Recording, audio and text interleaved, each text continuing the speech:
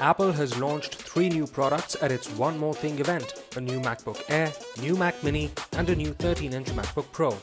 All 3 run on Apple's in-house SoC called the M1. It's Apple's first SoC for Mac devices, built on a 5nm process and houses a unified memory architecture. The M1 houses an 8-core CPU and an 8-core GPU, along with a 16-core neural engine that claims to perform up to 11 trillion operations per second. On the I/O front, it supports Thunderbolt and USB4 speeds, using which both the new Mac Mini and MacBook Pro can support Apple's Pro Display XDR at 6K resolution.